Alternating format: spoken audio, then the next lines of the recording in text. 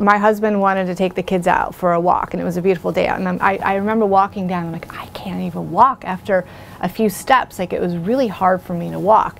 This is the only way I can explain it. I feel just a shift happen in my chest.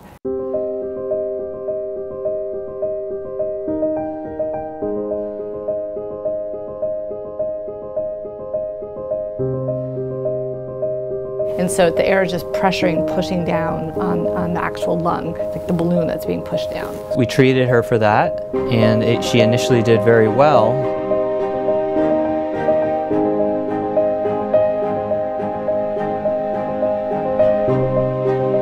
What made her case a little bit unusual was that she came back with another one.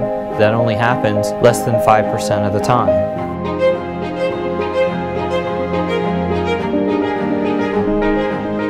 Trying to understand what it is in my life that's different that could have caused this.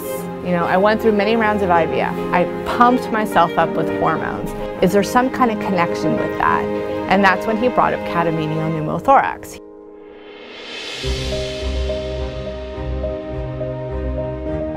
She did not have a diagnosis of endometriosis at the time, but it was really the only disease that linked the two.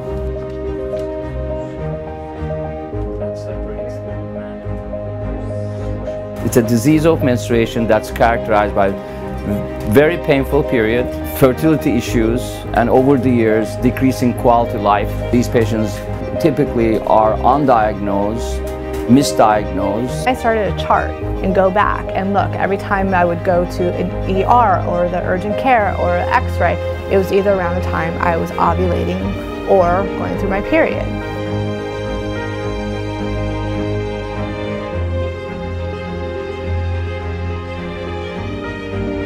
It was a 5-hour one to determine if there was endometriosis and also obviously to fix the lung. Traditionally, the surgeries would be done separately because they're in different body cavities. But since we both operate minimally invasively with very small incisions, it just made sense to do them at the same time. I take pride that at Lenox Hill we are doing that. It's a multidisciplinary approach to a multi-organ disease.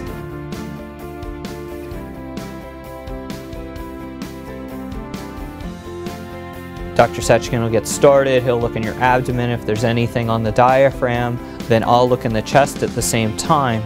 We were able to make the diagnosis of endometriosis. The endometriosis did reach the diaphragm, which Dr. Patton was able to remove, and again that just solidified the catamenial pneumothorax. I don't think it's as rare as everybody thinks it is. You're exactly right. Yeah. So now that she has the endometriosis treated, she should not have another collapsed lung ever again.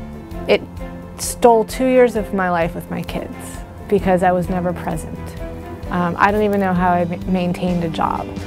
I can now start to pick my kids up again, be present, be a wife, and be a human being and not just be broken. I was broken.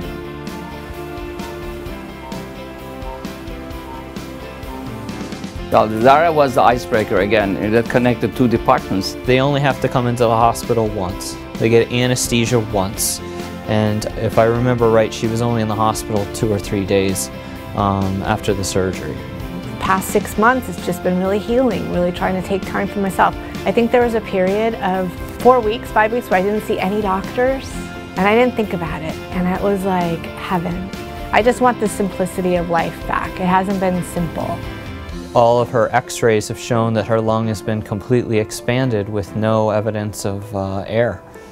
So it should be a permanent solution. So I will forever be indebted. I think, this is still an unknown that needs to have more information on it. And there needs to be an understanding between the doctors to work together in this capacity. And I'm thrilled to see that Patton and Seckin are.